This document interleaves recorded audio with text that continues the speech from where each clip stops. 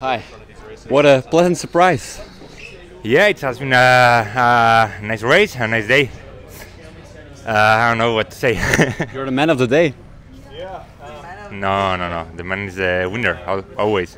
He won that, and I don't know. I think I done a great job, a great day, but always making second is not the. Did you believe in the victory? I don't know. It was close. It was close, but he was far away. With Christoph, we are going and going and going. I mean, it's better doing a top 10 than a top 20. So the more we went, the better we would do. Did you talk a lot with Alexander Christoph? No, anything. Just riding hard. Just go.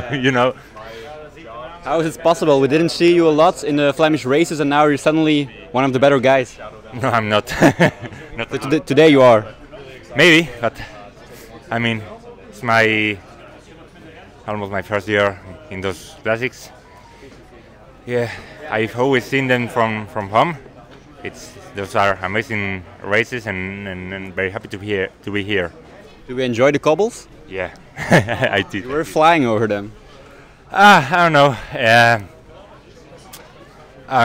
I done Roubaix last year, so I have some, technique. You can call it. I don't know what. But yeah, I like the cobbles. Yeah. What are your next races? Flanders and Roubaix. So again in the breakaway? We'll try. No.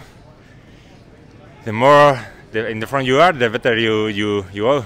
But I mean, in Roubaix, from 180 people, 150 want to be in the breakaway. So everyone knows that. Thanks. Congrats and good luck.